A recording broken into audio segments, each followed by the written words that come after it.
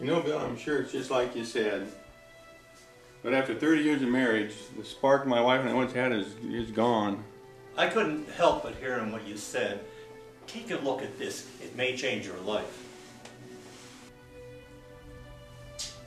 If you listen closely to me for the next minute, I'll tell you something that'll change your life for good and forever.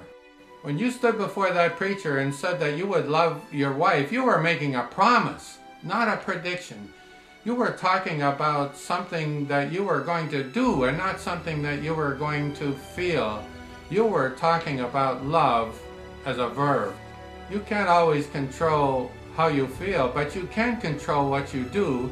So all you have to do is to just love your wife. Treat your wife like a queen. Do everything in your power to make her perfectly happy, and you will transform the quality of your marriage for good and forever. I said that I would tell you how to change your life, and here's how you do that. You treat everybody like that. Begin to practice unconditional love. Put your whole self into every relationship in your life.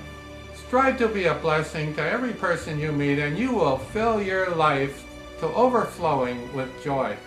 I know that's true because since I began living like that, my own life has been overflowing with joy.